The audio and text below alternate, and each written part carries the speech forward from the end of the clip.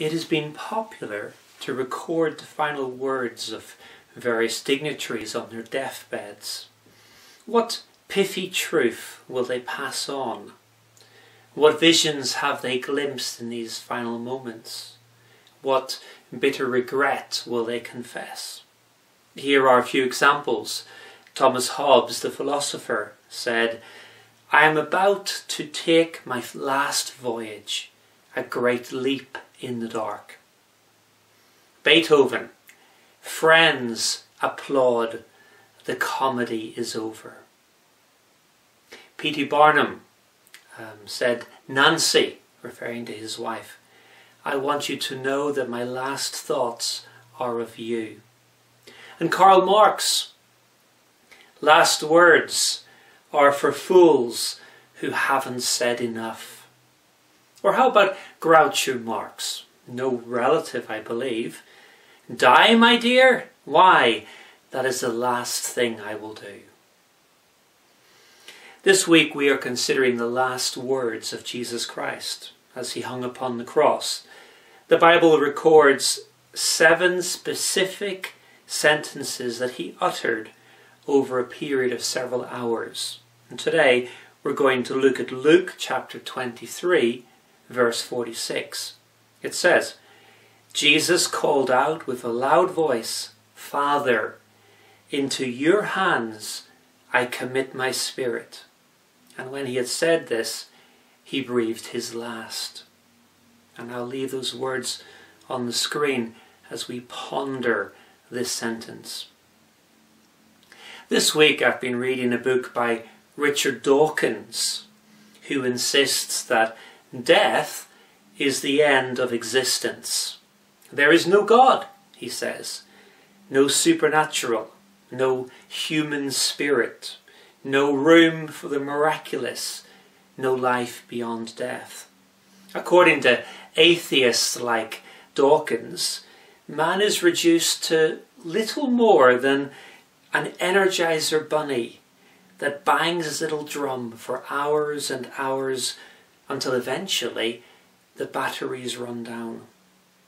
Even the love that I have for my wife and my children is reduced to a few biochemical impulses programmed to pass on my genetic code. Well, I believe that there is so much more to this universe than just what we can see and touch and analyze. And as Jesus hung upon the cross, his body in agony, his lungs aching for every breath, he knew that he was more than just flesh and bones. He knew that there was a God in heaven. He knew that part of him would live on beyond that moment when his physical body failed. With death only moments away, he expressed his confidence in this profound reality, that his spirit would live on, that he would not cease to exist. I find it interesting how many people seem comfortable with the notion that when we die, our spirits go to a better place. We may imagine angels sitting on fluffy clouds and strumming along on harps. We might concede that a few particularly bad people should probably end up in the other place.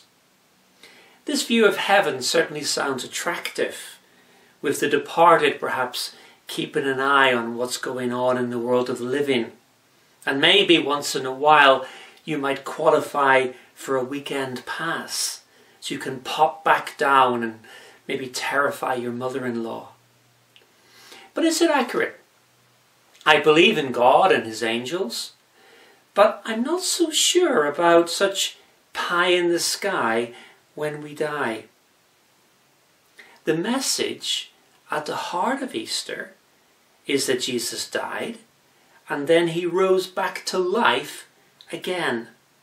He didn't prowl the streets of Jerusalem as some translucent spectre. The Bible tells us his body was buried in a tomb. But on the third day, that same body was transformed into something different, into something substantially greater. Risen from the dead, Jesus was able to leave the tomb, even though the only exit was sealed. Hours later, he walked into a meeting room where the only door was locked. And he wasn't some ghost established by Mary when she held on to him for dear life, by his sharing a meal with his friends, eating some broiled fish. And yet, he was changed.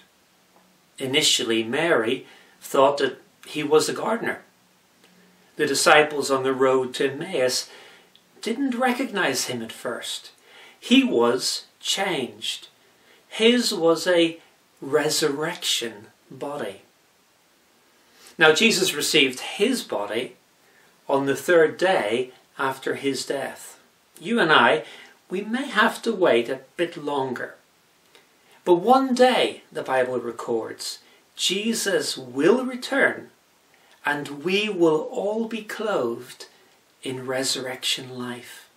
And if we are alive then, our physical bodies will be instantaneously transformed.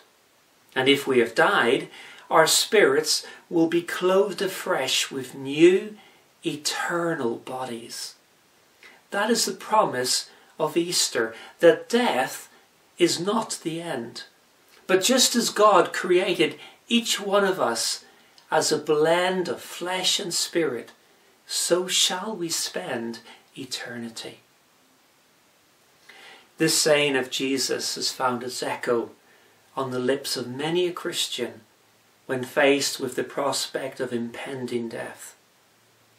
We trust in the example and in the faith of one who has gone before us. Jesus truly has conquered death. I want to finish by reading to you some words of a poem by John Donne. Death, be not proud, though some have called thee mighty and dreadful, for thou art not so. For those whom thou think'st thou dost overthrow, die not, poor death, nor yet canst thou kill them.